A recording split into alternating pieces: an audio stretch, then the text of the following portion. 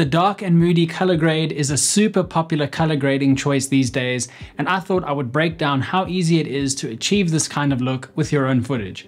So stick around to the end because I'm going to include a bunch of bonus tips in this tutorial.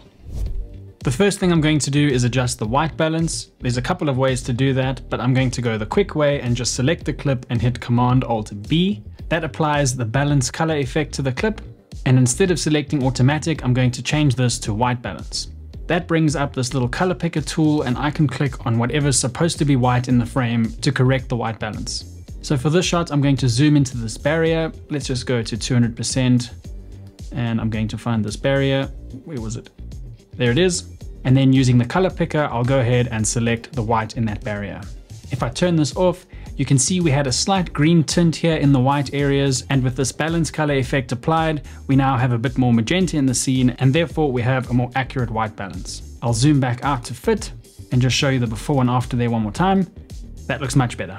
Next, I'm going to head over to my color inspector and I'm going to adjust this color wheels correction to fix the exposure. Looking at my scopes, I'm going to bring the shadows down until they just start clipping here at the 0 mark. And I'm going to adjust the highlights a little bit, just bringing them up a little bit more. I'm not too worried about the clipping in the red over here in that sand, because to my eye, that looks pretty good.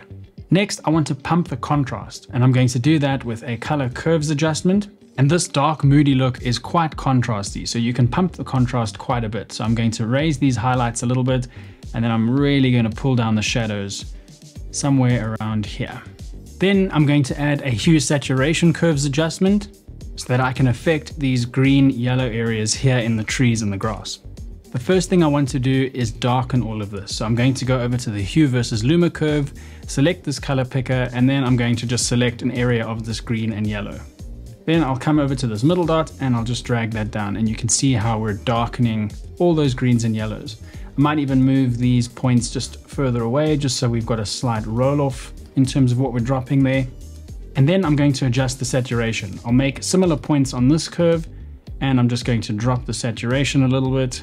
Something like that looks pretty good. I can probably even darken this a little further. And then I want to adjust the hue of these areas. So I'm going to make the same sort of points, and I'm going to pull this hue down, which will make it just a little bit more of that dark, moody green. I can drop the brightness a little more, and I can desaturate it quite a bit. So we've done quite a lot of work in this hue saturation curves. If I turn that off and turn it back on, you can see the massive difference that makes. You could stop right here and this would look just fine, but there are 3 bonus tips that I'm going to give you that will give this look that little something extra. But first, let me tell you about the sponsor of today's video, Skillshare.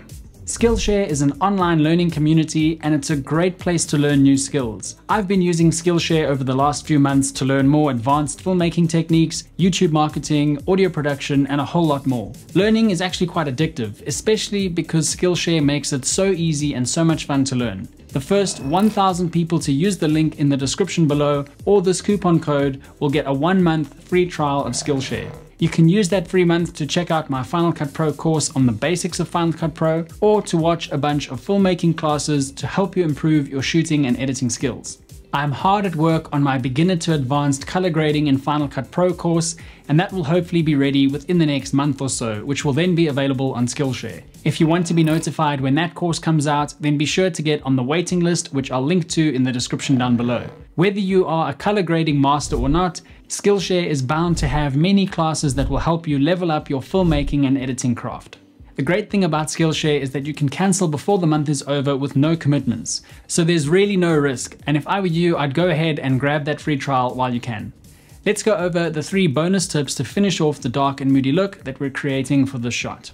The first bonus tip for you is to clean up the shadows. So if I zoom in here, let's go to 100%, and I go look at some of these dark areas here in the tree, you'll see that these areas, which are supposed to be black, are kind of a dark green color, and we want that to be true black. And that's what I mean by cleaning up the shadows. So using the same hue saturation curves, I'm going to scroll down until I see Luma versus saturation, and then I'm going to do a nice big roll off here, and then I'm going to desaturate these blacks totally. If you have a look at what's happening over on the video scopes, you'll see that I'm removing the color from the darkest parts of the shot. Those blues and greens are being totally desaturated with this adjustment. Let's zoom back out. The second bonus tip is to add a color curves adjustment to create a fade in the shadows. If you're unfamiliar with a fade, essentially what that does is it changes the black point in the image so that the blacks are not totally black and you get this nice full mix soft black look in the darkest parts of the image. To do that, I'm just going to click somewhere over here to create a point, and I'm going to lift the shadows up. I'm going to do it to an extreme so you can see what it does. Notice how the darkest parts of the image are not totally black anymore. We just create that little fade. So I'm just going to bring it up slightly. Something like that looks quite nice. It gives it somewhat of a filmic look. And lastly, the third bonus tip is to add another color wheels adjustment so that we can create some color contrast in the scene. So what I'm going to do is I'm going to pull a little bit of blue into the shadows, just a little bit, and in the highlights, I'm going to push a little bit of orange into the scene. It just creates a little bit of separation between the shadows and the highlights in the scene, and if I turn it off and back on again, you can see the difference that makes. It makes the road pop out just a little bit more. So let's quickly summarize what we did to achieve this look.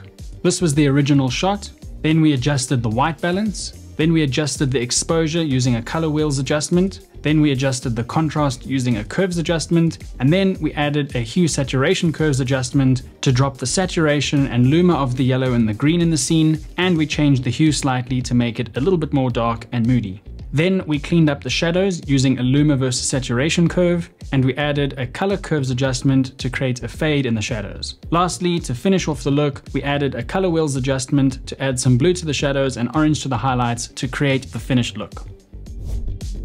Thanks for watching. If you enjoyed this, you will definitely enjoy my upcoming color grading course. So don't forget to join the waiting list. I'll link to it down below. And also check out this video on how to correct light and dark skin tones in Final Cut Pro.